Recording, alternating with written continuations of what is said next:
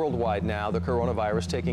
der Schweiz hat der Bundesrat die Maßnahmen im Kampf gegen das Coronavirus. Switzerland's Federal Council has declared a state of emergency until the 19th of April as it attempts to further stop the spread. Abstandsregeln und die Hygieneregeln halten und Betriebe, die sich nicht daran halten, werden geschlossen. Switzerland has its first case of coronavirus. This means a partial lockdown for Switzerland, with all but the most essential shops, like supermarkets, banks, and pharmacies, allowed to stay open over the next month. So it's been 2 weeks that Switzerland has declared a national quarantine. And I had one meeting in the city, and I also wanted to see how my city, my downtown Weinfelden, is doing in this current pandemic. And the results were shocking. Well, doesn't come as a surprise. In this period of time, even sitting or taking a bus feels like a crime, feels like a wrong thing you're doing. It can be anywhere, on the poles, on the seats, anywhere around us. You never know. The buses and trains have stopped the purchasing of tickets in the bus due to the obvious reasons, of course. And they're also not controlling in the bus or the train. Like, they're not controlling the people who have bought or not bought the ticket right now. Least to say, and I do not condone this, that a good sign for people who illegally take a ride, use the services in black. Schwarzfahrer. Arriving in the downtown city, Weinfelden, it felt very different. Like, the city was giving a very weird vibe. Switzerland is notoriously well known for being very empty. Like, you won't see too many people on the streets. But right now it was on a whole another level, as if 1/3 of the population is missing or something. As if Thanos snapped his fingers. But that would remove like 50% of the population. Bad jokes. Around here, and this is so weird. Like, look this. Check this out, man. Check this out. Like, this place, this entire place used to be full of people. Like, full of cars over there. A lot of people always over here. I haven't seen Weinfelden this empty in a while. I can't believe this place was usually filled with people, going through their everyday life, filled with hustle and bustle, and now it's just quiet and grey. This parking lot was used to be filled with cars. It's just surreal to see this scenario right now. It just feels very alone and cold and like... After that, I went to my favorite store, Migros, to get some drinks and check the situation over there. They didn't let me film with the big camera, this one, but I filmed a bit with my smartphone, Sneak 100.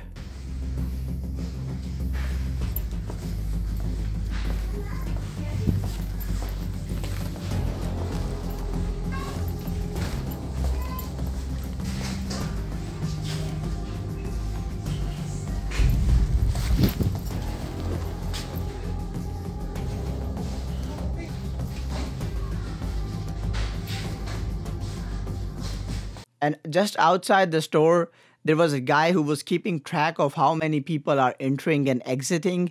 I'm not sure, but I believe now they have put a limit on the people, that how many people can be inside the store at one particular time, which is a very good health and security measure. I am a big advocate for this. And plus, it makes shopping a bit easier, if I'm honest. Like, less stress and less competition, less people, if that makes sense. They closed down the entire Migros restaurant. There's just one guy working over there, a few people.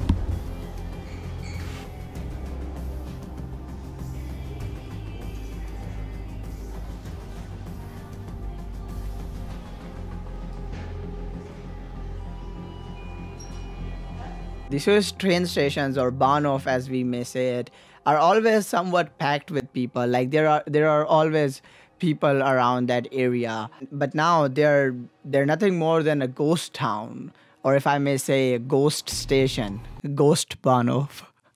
Bad jokes, I know, man, bad jokes. There were always people around here, junkie people, drinking, smoking, living their life.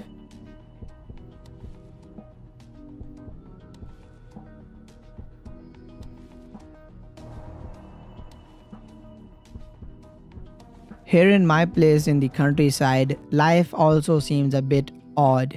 Like 1/3 of the population has gone into hibernation or something, which is a good thing that people are isolating themselves, staying inside, and not going outside without particular reasoning. I normally just jog or cycle around this area, so I'm pretty happy that all my outside activities are well in the social and physical distancing boundaries.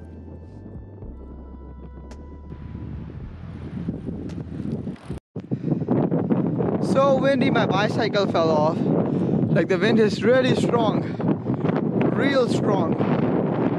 Ooh. And there are rumors flying here and there right now in Switzerland that these kind of activities might also get banned in the upcoming future. People are advised not to go out to grocery stores, to supermarkets, to do anything else apart from buying the necessary groceries, Lebensmittel as we call it. And 2 days ago, I had to go out and get some potatoes. Haha. So it's 12:42 right now. I need to go get some potatoes, some groceries, because of course life came to an halt. We need to live, we need to eat, drink and sleep. I'm going to be very honest. I don't know how I feel about this right now. It almost feels like I'm taking a big risk or a very dangerous adventure which I'm opting to go for. It feels very weird. Like it almost feels illegal and dangerous to do what I'm about to do right now. I hope everything goes good. I took all the necessary steps, kept distance, wore gloves, and headed towards the nearest store. As I slowly approached there, one of the shops were closed. I don't know for what reason, but yeah, it was closed. I came here riding 3 kilometers and it's closed. I don't know what to say, man. Like, it's closed. And I needed to get my potatoes. I went ahead in search of them if maybe Folg or Landi had it. And thankfully Landi was open and I got them potatoes. So I got the potatoes, 1 kilo potatoes. I couldn't find them in Folg. Need to head back home now. And they were also taking a lot of precautions, like a lot of you had to keep a lot of space in between the people, like this much space, like 2 sizes of me. You have to give that much space in between 2 individuals. Abstand halten. I am personally loving my quarantine, not to be insensitive or something about the current pandemic and outbreak. I get to do a lot of me stuff nowadays, so that's something new. So please help someone who is in need. Wash your hands. Click the subscribe button down below. It is sanitized and you're gonna get some hand sanitizer too. And please stay safe. Thanks for watching. Fair tag.